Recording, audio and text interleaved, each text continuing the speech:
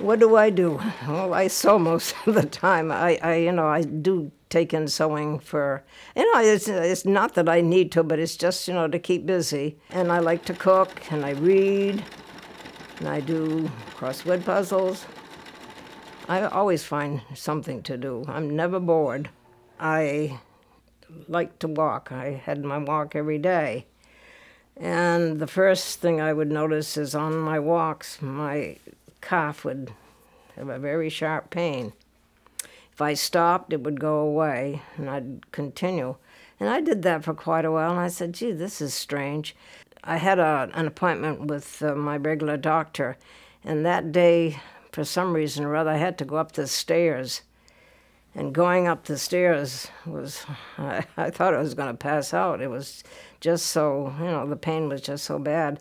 And I told my doctor about it. Well, the minute I told him, he took off my shoe and was trying to feel the pulse. And this is how it all started.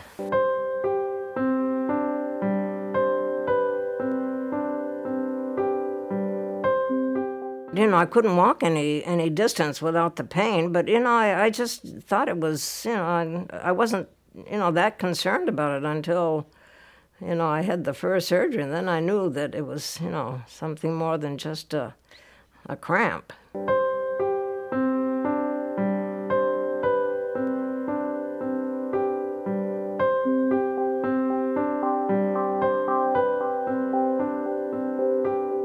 Well, at the beginning, Dr. Walsh gave me 3 options: do nothing, surgery, or do the stem cell program.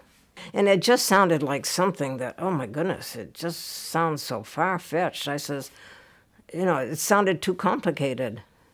And I just, got it out of my mind completely. And then, you kept hearing more, and I kept hearing more, and I kept reading more about it. There was no other surgery that could have been done. If you can see, I have so many scars from, the number of surgeries that I've had that there wasn't room to put another one in. After talking with Dr. Walsh, he really endorsed it, completely. He says that you'd be surprised, what good success we've had with the program.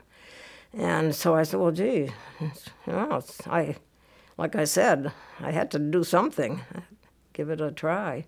They transfer the stem cells into the leg in 20 places. It was three all the way down the leg, injected. She had done a topical anesthetic on the leg, and she wrapped it in saran wrap, and it wasn't bad except when it got to the foot, and that one I winced a bit. But I have a very high pain threshold, so it wasn't a hardship for me.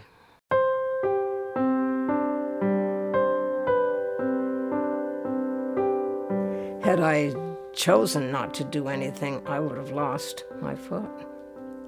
Around the house, I can do anything I want, but it's a long distance, and if it's a rapid walk, that's when I get in trouble. But as long as I can take care of myself, do my shopping, I am very grateful for what I have. I would recommend the clinical trial to anyone. It certainly has worked miracles for me. If I could participate in this to help someone else, I was very glad to do it.